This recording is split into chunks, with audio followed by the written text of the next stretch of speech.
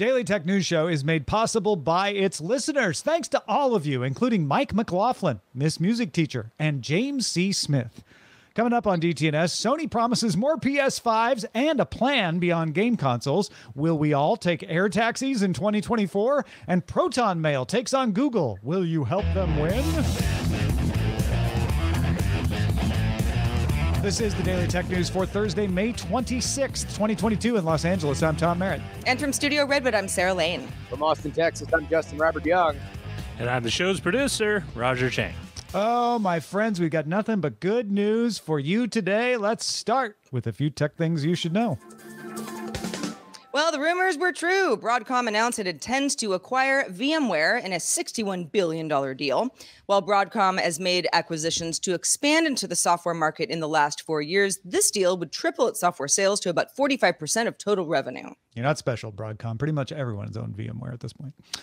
Twitter agreed to a $150 million settlement with the U.S. Federal Trade Commission over allegations that it misrepresented the security and privacy of user data between May 2013 and September 2019. During that time, it did not disclose that email addresses and phone numbers collected in order to secure accounts also happened to be used to aid advertisers. They stopped doing that in 2019, but they paid for it now.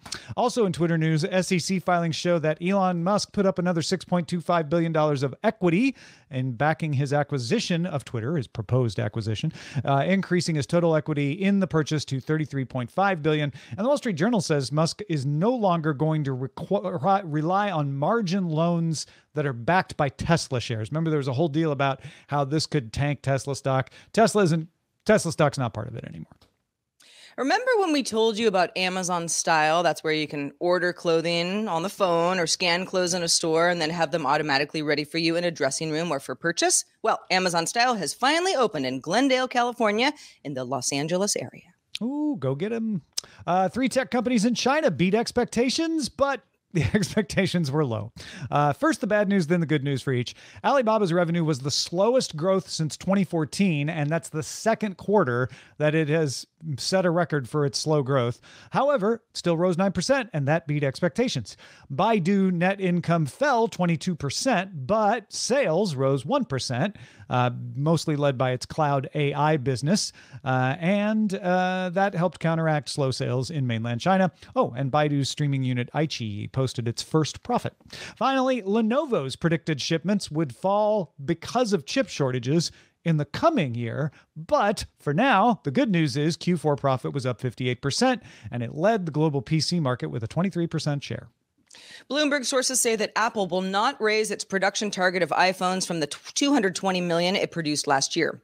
Analysts had expected Apple to order around 240 million units. iPhone sales have been flat to start the year, so it may be Apple adjusting for a down market for phones overall, as well as dealing with supply constraints. All right, let's talk a little more about this Sony news. Sony giving us hope. What do they got? Well, one does hope. Sony gave a wide-ranging briefing to investors on its game and network services segment, touching on the future of the PS5 and moving beyond the console. Starting with gamers' biggest question, and that relates to the PS5, why can't I buy one? Where are they? We have money. We want to give you money. Give us a PS5, Sony. What's the deal? Yeah, the PS5 has actually lagged behind sales of the PS4 in 2021, which shouldn't happen because Sony itself says that when you have enough consoles to sell, it takes 82 minutes to sell 80,000 PS5s and 9 days to sell the same number of PS4s, but Sony isn't getting enough chips for the PS5, so there aren't always PS5s to sell. That is supposed to change, though. Sony promised investors it expects to sell 56% more PS5 units in fiscal 2022, up to 18 million units, and that the PS5 will pass the PS4 in sales next year. It's going to happen. To get there, they're going to have to mitigate the supply chain effects from lockdowns in China and the war in Ukraine. Sony says it's going to source from multiple suppliers and that it is negotiating optimized delivery routes, and it thinks that it can get around both those problems. Okay, so there, making more consoles. That's great. But another big critique has been that Sony focuses too much on consoles. So what'd they say about that? Well, how's this? Sony plans to launch 12 live service franchises for games. That doesn't count Destiny, which will become part of Sony when its acquisition of Bungie closes. So other franchises, which is still a lot of new live franchises. It's only announced one so far, and that's MLB The Show 2022. Sony also called out an investment in Seattle's Excelbyte, which provides back-end live game services. And as for the PC side of things, Sony projects that PC game sales will more than triple this year, from $80 million to $300 million. It expects that by 2025, PC and mobile games combined will make up more than half its annual first-party releases. Right now, they make up about 25%. But wait, there's more. Indeed. Virtual reality, which is actually tied to the PS5, but Sony promised more than 20 major titles will be available for the new PS VR2 at launch. And they showed a picture of Horizon Call of the Mountain in their slide about that. Now, if you're saying, great, when is it launched? They didn't tell us that or how much it's going to cost. There was talk of expanding their intellectual property beyond game platforms. They pointed to the Last of Us series on HBO, the Uncharted movie, as sort of examples of where they want to go more often. And it wrapped things up by saying this. It would transform, quote, PlayStation's current console-centric approach to a future where large elements of our community extend beyond the console. So Microsoft's already doing this. They're like, Xbox everywhere. You're on a phone, you're on a PC, you're on an Xbox itself, you're going to get your Xbox games. That's their promise. And people have said Sony needs to catch up. PlayStation Direct is a small step that way, but Sony's saying we got more steps to come. But I think they're being conservative, Justin. They're protecting their lead with consoles while taking tippy-toe steps toward the future. Yeah, because they make money with consoles. That's how they make money. This is their chief revenue stream. So yes, they are going to protect and they are going to prioritize consoles. You can critique them for not investing enough in the future. You can critique them for maybe that they will rue the day 5 years down the road when they do not have as robust a streaming platform as Xbox. But as of right now, both of those companies, primarily in this space, make their money by selling a box to you every few years. That's it. And for Sony, they can say, hey, look, if we had the raw materials, we could have made more money. They don't. Until that corrects itself, they will continue to have this problem. It is interesting to me that last year, 2021, the PS4 outsold the PS5 so much. Now, I know it's because the PS5 is hard to get, but it was hard to get 2 years ago now, right? I mean, when did the PS5 first officially launch? Because a friend of mine, about a year, right? Yeah, it's more than a year ago.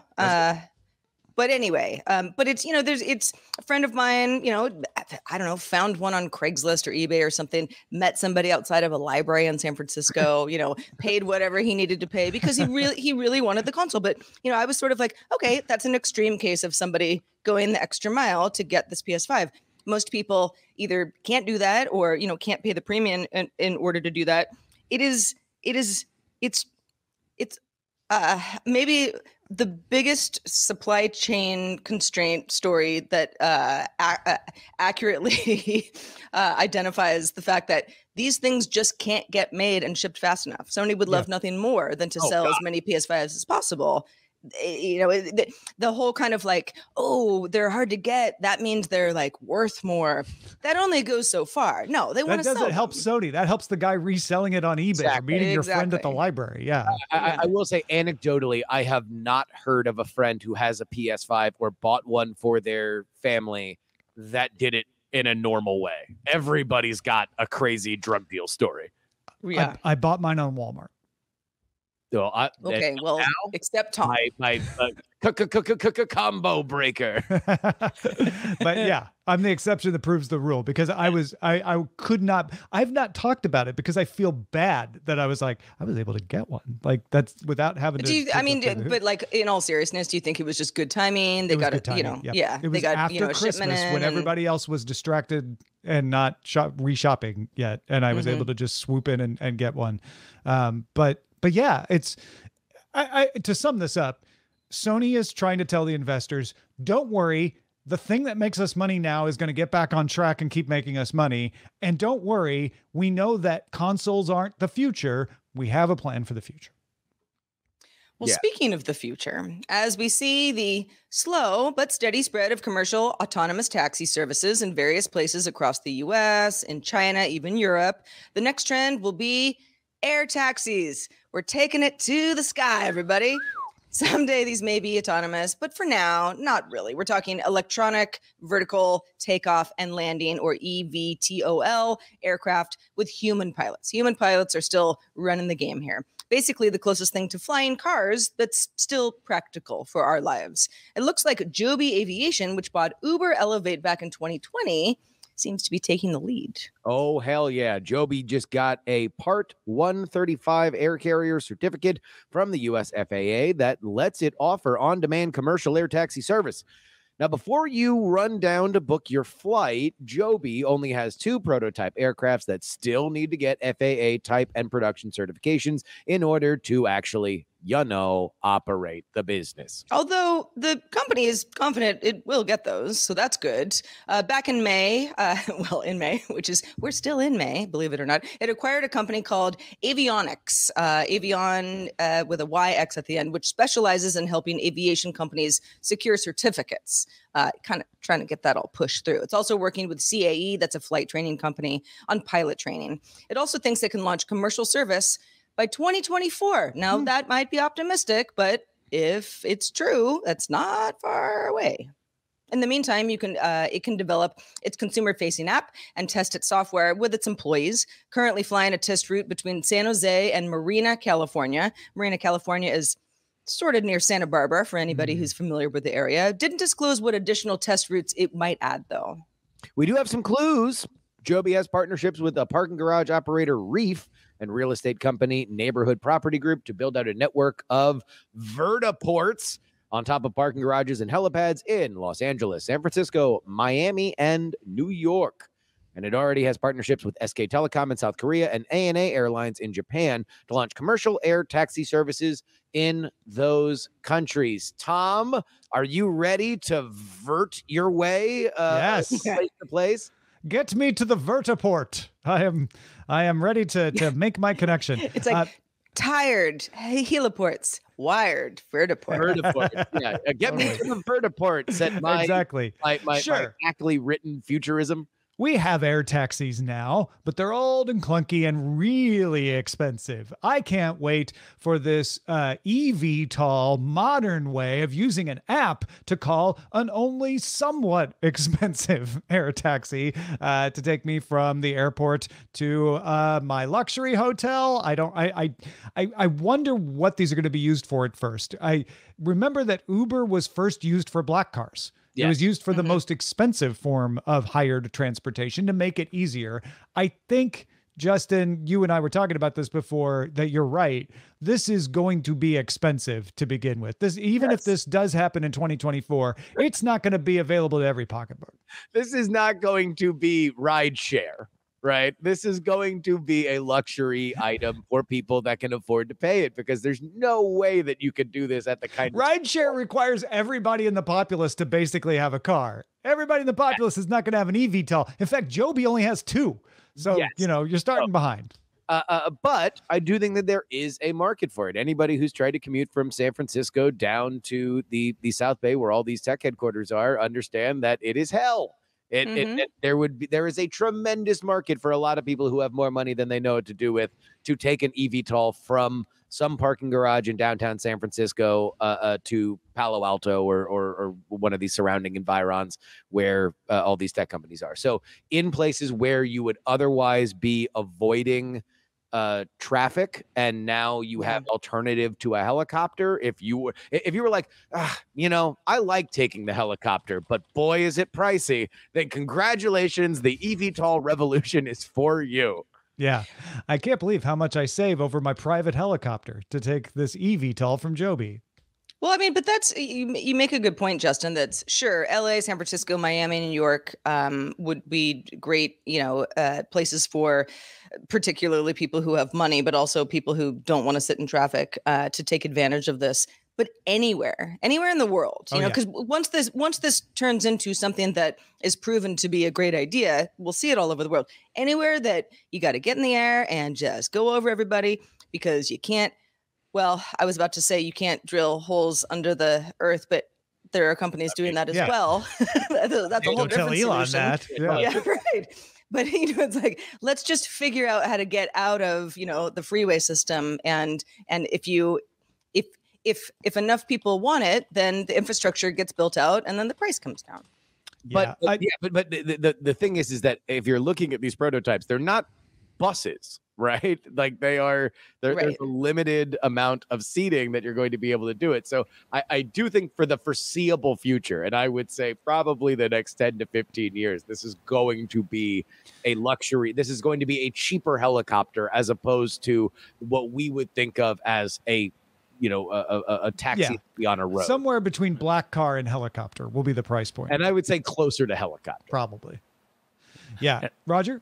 Oh, no, I was going to say, back in the 60s, in late 60s, there was kind of a boom in heliports for people, for example, in Manhattan who wanted to fly out to either LaGuardia or Newark so they get to the airport.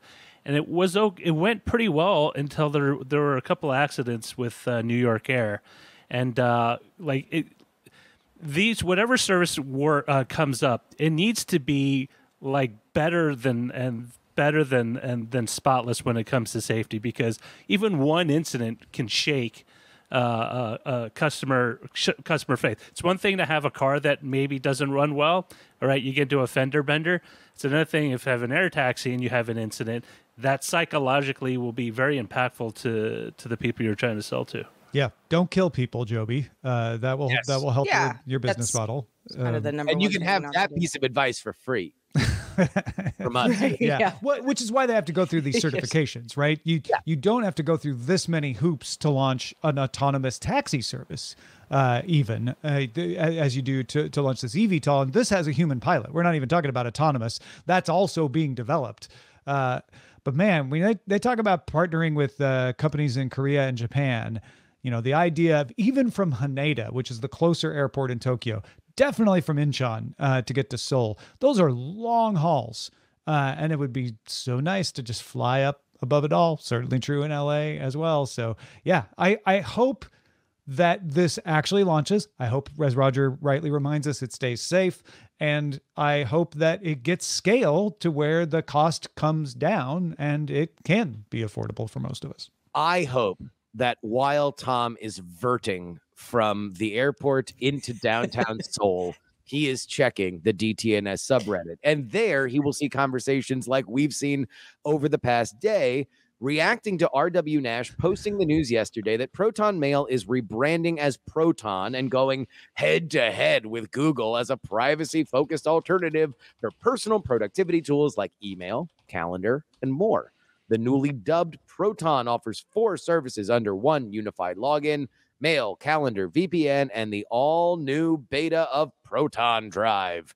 Proton also introduces 3 plans, which you can review, and an all-new domain name, proton.me. Hey, Tom, why don't you tell us about these plans they got? Yeah, I feel like I'm on QVC for Proton suddenly. But the free plan expands storage from 500 megabytes to 1 gigabyte. You can send up to 150 messages per day. There is a cap, though, on the free plan. You can only have 3 labels and folders, and you can set up 1 calendar, and everybody gets access to basic Proton VPN for free, so that's part of that, too. Basic access gives you slower speeds than the paid access of the VPN, limited servers and devices. Keep in mind, Proton does not serve ads. So this free tier just costs them money to offer at all. It's just a way to ease you into a paying subscription. It's subsidized by the people who pay. The first paid subscription is called Mail Plus. It's €5 a month. You get 15 gigabytes of storage, 10 email addresses, unlimited folders and labels, and unlimited messages. There's no more limits on that stuff. Also supports 1 custom email domain, and you get priority support, calendars, and of course the basic VPN. Finally, for €12 a month, you get Proton Unlimited. That one offers 500 gigabytes of storage, 15 email addresses, up to 3 custom domains, full calendar, make as many calendars as you want. You get the faster, more devices VPN, and you get beta access to Proton Drive, one of their newer products. If you're wondering where you can access all of this stuff, Proton has iOS apps for mail and VPN, Android apps for those, plus the calendar, and of course, everything's available on the web. But here's the question, Tom. In a world that says it values privacy, will it value it enough to leave the free, convenient, and long-lasting, in many cases, Google accounts for free Proton accounts, let alone even paid ones? I mean, even though all things Proton sound very good to me, just the migration over and letting folks know that I have a new email address, or even setting up some forwarding thing, is just enough of an inconvenience that I think a lot of people would be like, that sounds good, but I don't know, what I have right now is working for me already. Well, I mean, obviously privacy has become more of a kitchen table issue than it was in the past, where previously just nerds like us would say things like, if it's free, then you're the product. Advertising is something that has obviously shifted around a lot over the last even 3 years, but we have become more aware of it. It has become more of something that people understand when ads are chasing you around the internet because of trackers.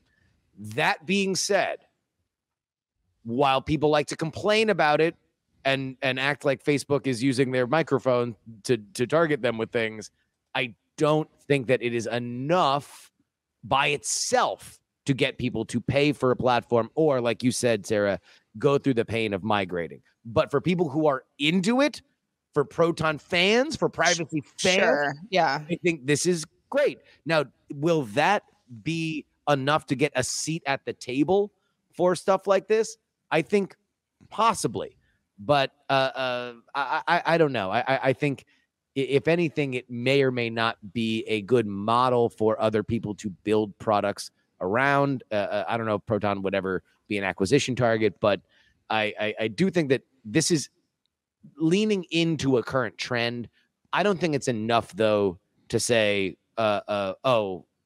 en masse, people are going to be leaving Google.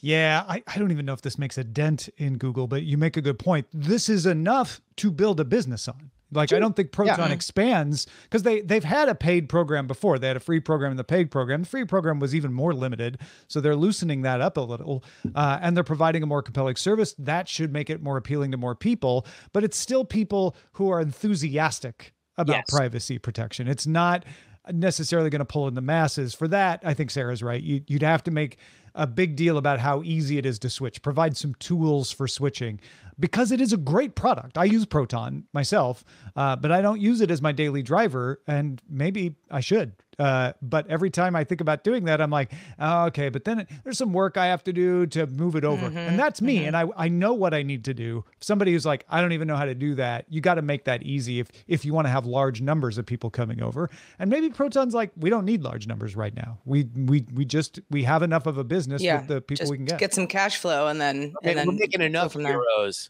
Yeah, exactly. Yeah. Well, folks, if you're feeling social, if you're like, hey, I'm a ProtonMail user, I want to let you know how great it is, get in touch with us on the socials. At DTNS Show is our Twitter account, and at DTNS Pix with an X, DTNS PIX is our Instagram account. Come by and say hi. Northwestern University created a little robot crab. You might say, how small is it? It's so small, in fact, it's 0.5 millimeter wide. So if you've ever picked a flea off of a sock, it's smaller than that. Wow. The researchers who created it have found an easy way to control it remotely as well. So when heat is applied to the robot system using a laser, its thin coating of glass deforms the system's shape, and it creates locomotion. When that laser's turned off, cools down quickly. If you do both in quick succession, the robot starts to walk. If you want to make it go left, the laser scans right to left, vice versa, to make it go right. The team says it fabricated precursors to the walking crab structures in flat planar geometries, and then bonded those precursors onto a slightly stretched rubber substrate. Once the stretch substrate is relaxed, a controlled buckling process happens that causes the crab to pop up into precisely defined three-dimensional forms. Yeah, we've seen similar things to this where you like do something to make it bend and contract, and that's how you can move it around.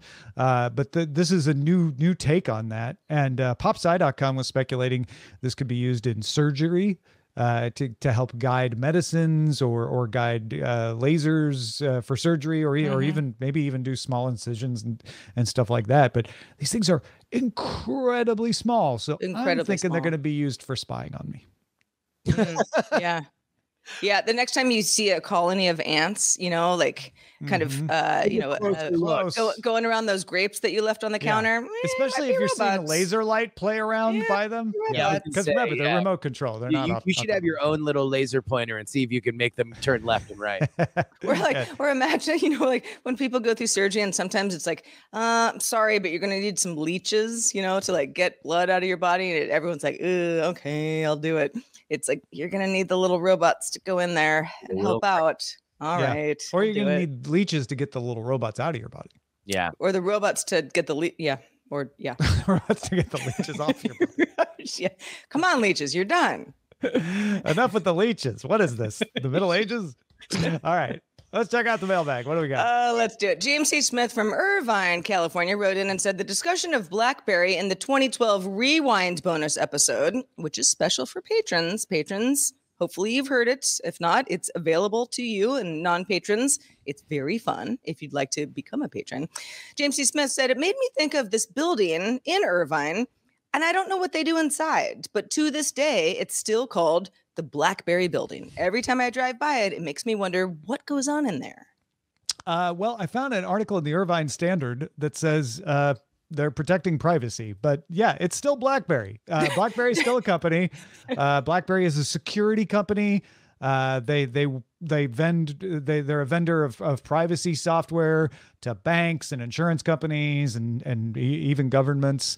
And you don't hear about them because their stuff is for banks and governments. It's not consumer stuff anymore, but they're doing all right. I mean, they're not killing it like they were back in the early 2000s when everybody was using a BlackBerry. But James is responding to us talking about those days back in 2012 when BlackBerry was still a player, and it is a player just in an entirely different arena, I guess. It reminds me of in Oakland, one of the biggest, coolest buildings is the Ask.com building, which there was a great article about several years ago talking about how much of a skeleton staff actually still works at Ask.com. It effectively makes money just being a premium domain. The board of directors meets once a year. They decide we're going to just keep kind of being a website that makes X amount of money. They all shake hands and then leave.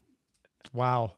But their name's still on the building, right? Still on the building. That's kind of crazy. And the whole building is Ask.com? Oh, I don't think the whole building. I think, you would think another company within the building would be like, we have a lot more floors in this building, but maybe that's a sweetheart lease. You got one of those long lease deals back in the .com days.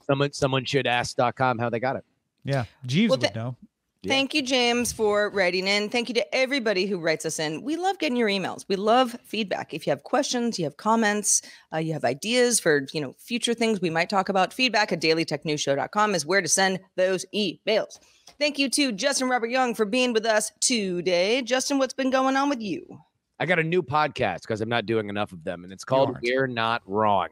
It is a round table featuring myself of the Politics podcast, Andrew Heaton of the Political Orphanage, and Jen Briney of Congressional Dish. You can go find it wherever you find your podcasts. A new episode going up today dealing with the very, very grim and unfortunate news happening in Texas, as well as the Young Thug RICO trial. Young Thug and Gunna. They got RICO'd. Yeah. For lyrics. Yeah, it is one of the most insane. One of the weirder things I read on TMZ. Yeah. That there is a trial that involves several rappers. That is, if you're not familiar with RICO, that is how you take down mobsters. And they are heavily using lyrics from their songs as evidence, which is fascinating to me. Fascinating indeed. Well, congrats on the new podcast. If you haven't subscribed, do it now. Also, I want to extend a special thanks to Kelly Murphy, who is a top lifetime supporter for DTNS. Thank you, Kelly, for all the years of support. Thank you, Kelly. Yay! Get out there and thank Kelly. Kelly for Prez. There's a longer version of the show called Good Day Internet, rolls right in after we're done with DTNS, and it's available at patreon.com/DTNS. If you haven't gotten it and you want to hear us talk about all sorts of things, you can. We're live Monday through Friday on this here show, 4 p.m. Eastern, 2000 UTC is when we start. Find out more at dailytechnewsshow.com/live. And we're back tomorrow with Allison Sheridan and Len Peralta. Join us if you can. Talk to you then. This show is part of the Frog Pants Network. Get more at frogpants.com. Diamond Club hopes you have enjoyed this program.